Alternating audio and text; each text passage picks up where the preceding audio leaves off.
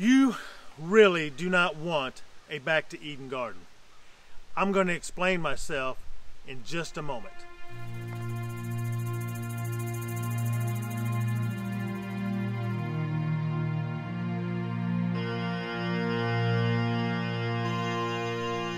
Alright, so let's discuss why I think you probably don't want a Back to Eden garden. That's what we're going to talk about today, and we're also going to talk about how your garden is a house. That's what I want to associate with you guys today. So when it comes to the Back to Eden garden, and why I think you don't really want that, and it's real simple. The bottom line is what we perceive, or what most people perceive the Back to Eden garden to actually be all about. You don't probably have the patience or the time to do what you perceive it to be. Plain and simple. I discussed a couple things in my previous video when we talked about the documentary. Because when we talk about Back to Eden gardening, I think it's fair to say that we need or have to associate it, that name or that terminology, with the Back to Eden documentary with Paul Gauci that came out in 2011. So the two primary things that I want to bring back to people's attention, there's a lot of things here, but I'm going to concentrate on two things that I want you to keep in mind as we go through today's video here. Number one is that it's all about the covering.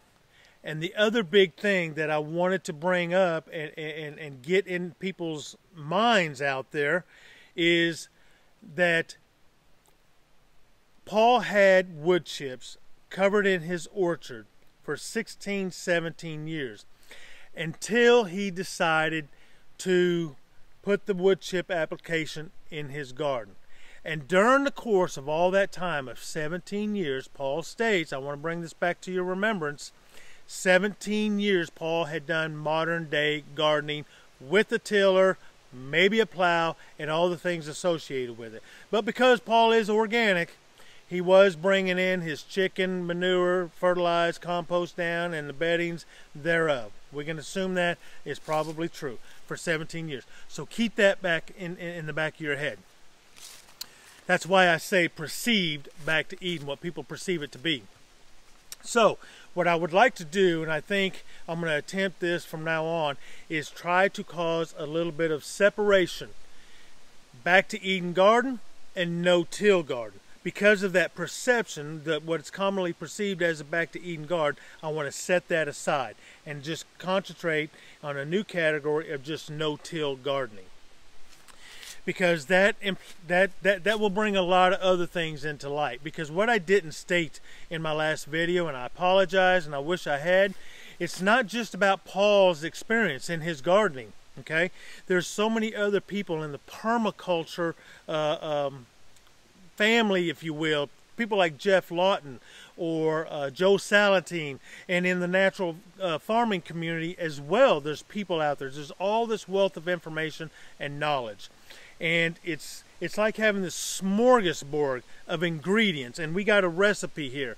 We may not be able to use all the ingredients for whatever reasons, but we can find alternatives, sometimes even better.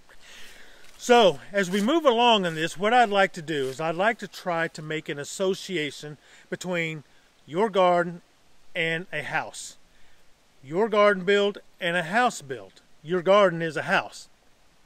And in doing so, what I'm going to do here is I'm going to break it down into three major categories, if you will, on the house build. And some of you master carpenters and builders out there, bear with me on this. Give me a little break and show me a little slack here, because I'm just trying to make a clear picture here for some folks out there when it comes to building a vegetable garden from scratch or transitioning to a vegetable garden that is no-till. So just cut me a little slack here. I could probably do it in four categories, but or stages, but I'm going to just do the three here. So those stages or categories that I'm going to break it down in is the roof, the house, and the foundation. into those 3 stages in the house build. And I want to show you how that will relate and is just like your garden. So let's talk about the roof. The roof represents the covering in the garden.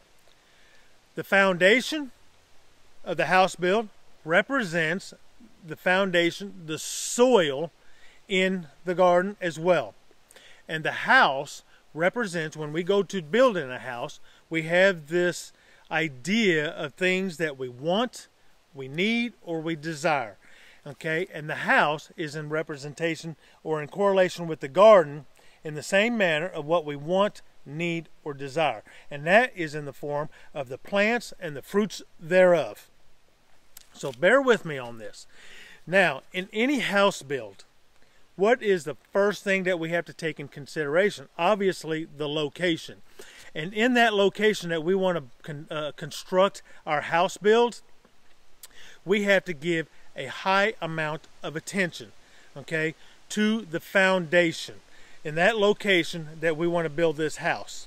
We assess it, we analyze it, we do whatever with that ground and make a determination if whether or not it's going to be supportive of our house build.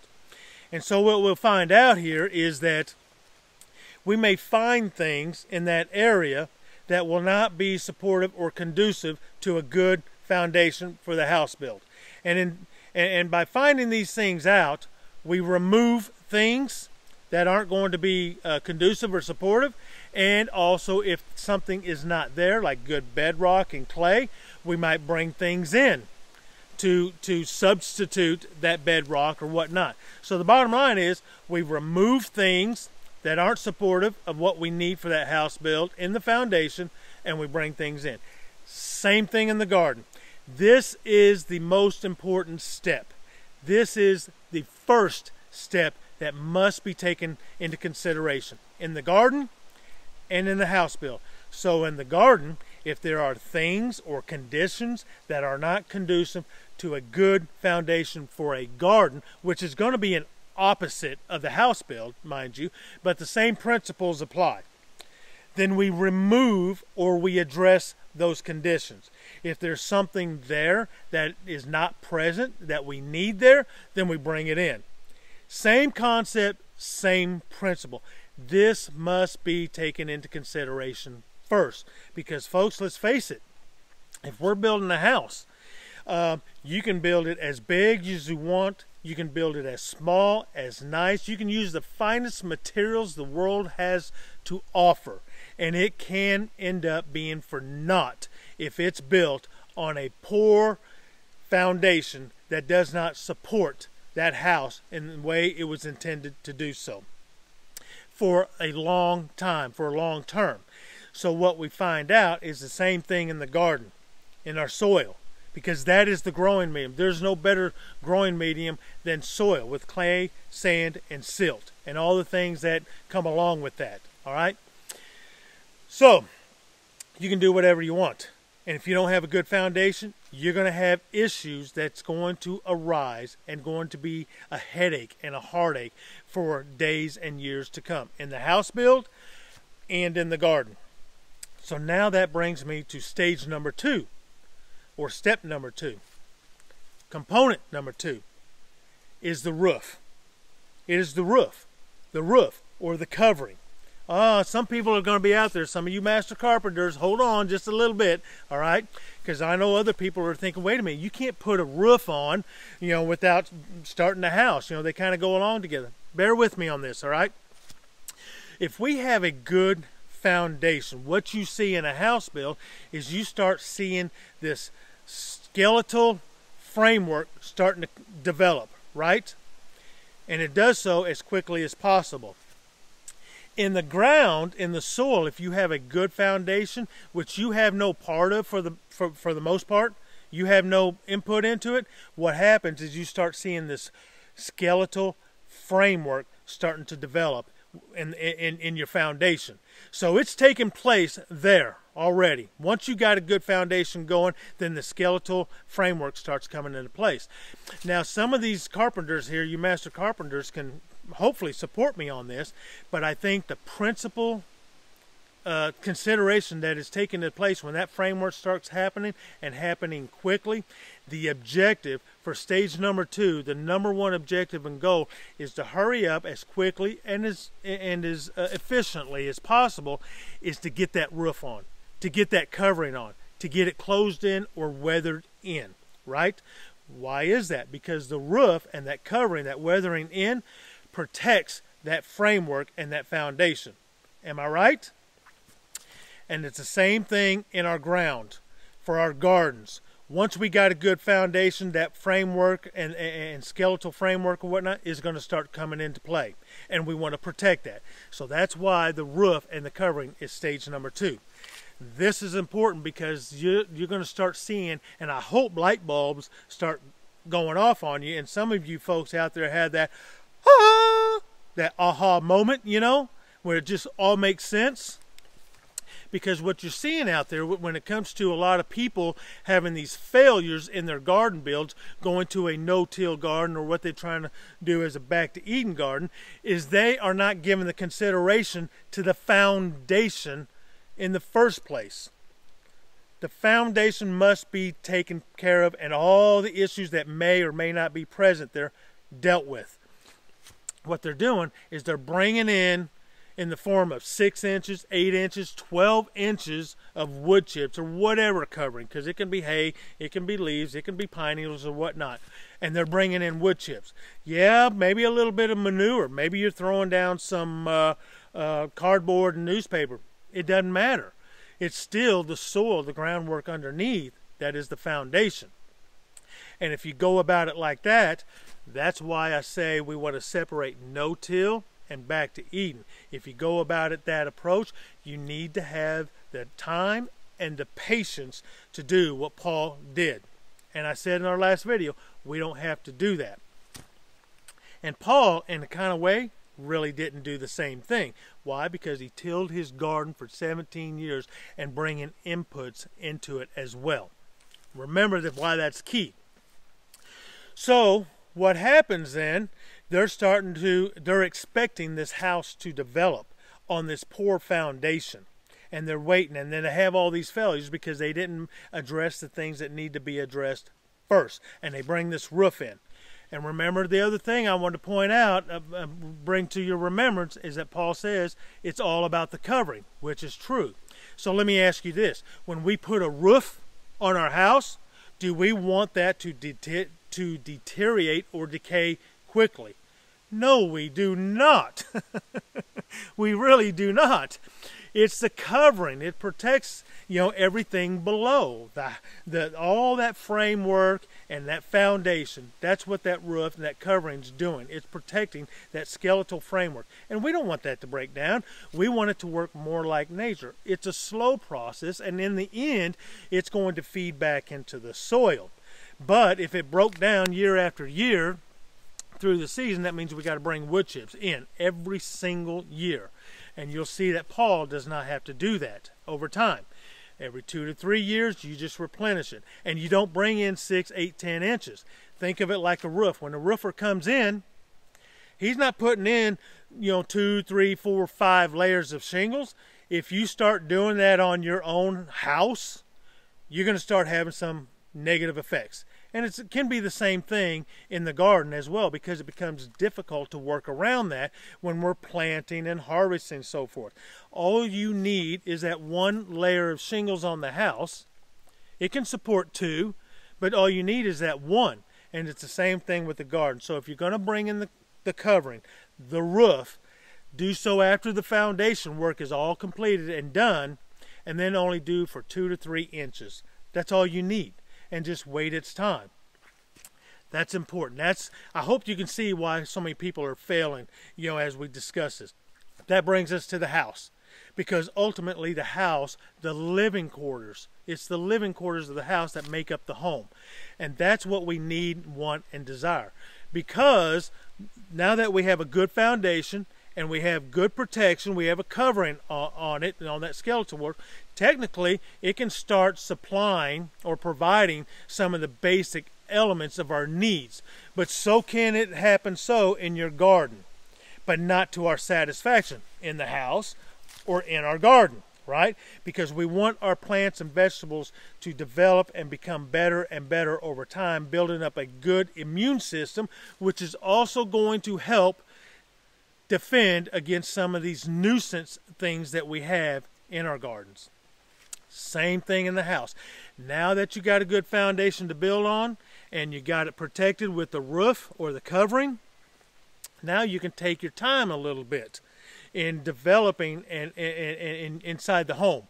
You know, that's when we start doing the wiring, you know, the mycelium network. That's where the plumbing starts coming in. Water coming in, good drainage going out, right? And then we start seeing walls develop, drywall, paint, trim, flooring, carpet, tile, sinks, light fixtures, and now it starts really becoming what you originally truly wanted or needed or desired for your home. That starts developing over time, and it's your pace. But the same thing takes place in the garden in a sort of way. Things start becoming better and better month after month, season after season. And we still have required maintenance in a home and in a garden. You know, if you got a home that needs painted every 4 or 5 years, we do that. You got a roof that needs to be replaced every 15, 20 years, that's what we do. The timelines are going to be a little bit different from the garden to the house, but I hope you can kind of see where I'm going with this. If we take this approach, all right, you can have success no matter where you're at, as long as you can obtain the resources or get the conditions conducive to a good foundation for your garden. This can be done anywhere. So we're going to carry on with this, all right, and we're going to talk about some of these issues, and we're going to talk about this foundational work and everything in my upcoming videos. But I just want to do this systematically and get some people to kind of look at this from a different angle. And then when you see these videos out there and people saying it won't work, it will. They're just not taking the time, and they want to just bail out because they don't want to address some issues when it comes to the foundation. But yet, year after year, season after season, people go buy these chemicals and to deal with aphids, to deal with whiteflies, to deal with hornworms or squash bugs.